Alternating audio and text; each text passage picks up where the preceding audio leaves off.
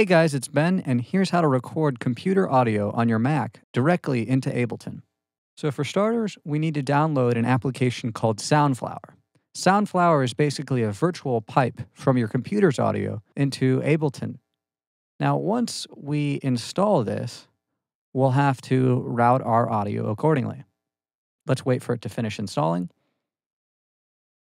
Okay, now we can close that and go to our system preferences. We need to change the output to SoundFlower.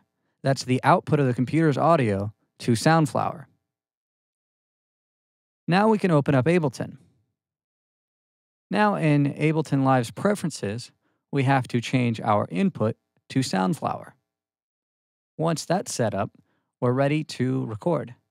So let me move that bar down so we can see everything. Okay, so we want to change our external in to 1 and 2 so that we can get a stereo pair, change our monitoring to auto, and arm the track. Now we can record and go to YouTube and play the track.